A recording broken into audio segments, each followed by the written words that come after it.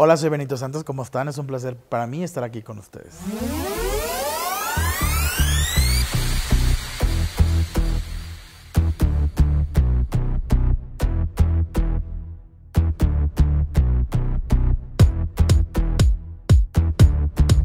Yo primero soy médico de formación también, luego soy de diseño de modas, pero tuve la fortuna de trabajar en la industria farmacéutica durante 10 años y iba mucho de la mano del marketing y de las ventas. Entonces creo que eso fue para mí algo muy importante. Creo que si tú no tienes el conocimiento en el área de mercadotecnia o en el área de ventas, tienes que rodearte de gente experta para que te pueda ayudar, porque si a lo mejor la formación no se da en la universidad de cómo saber vender un buen producto o saber a quién se lo vendes para que sea exitoso tu producto, pues tienes que rodearte de gente experta. Me he rodeado de un equipo de gente muy talentosa, que eso es lo que ha hecho que Benito Santos México sea una empresa que tiene pues una plataforma y una base para poder desarrollar productos de calidad.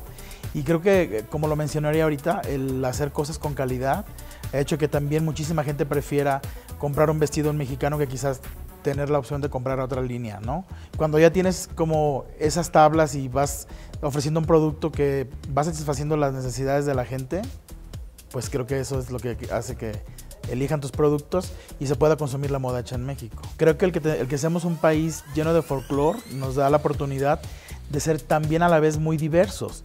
Entonces cada uno de los diseñadores interpreta desde su propia visión y su propio contexto las diferentes partes que quiere presentar. Entonces creo que es muy importante estar en el país en el que vivimos lleno de folclore. Creo que debemos sentirnos orgullosos de ello. Me tocó una vez que Jimena Navarrete usó un vestido mío en el Festival de Cannes, ver que ella desfiló junto a otras embajadoras de una marca de cosméticos, pero que además ellas iban con vestidos de grandes diseñadores internacionales, y ver que los stylists de la marca decidieron que ella saliera con un vestido en mexicano y verla caminar en una alfombra roja tan importante como es esa, pues fue algo que me llenó de mucha satisfacción. Acabo de hacer una colección con prints de un gran amigo mío que se llama Claudio Limón, que fue de una colección de nopales. Él hizo 100 ilustraciones que le nombró Happy Nopales, y hicimos unas bomber jackets que funcionó muy bien. La gente tomó de forma muy agradable la forma en que hicimos la combinación con sus prints y la confección de mis prendas.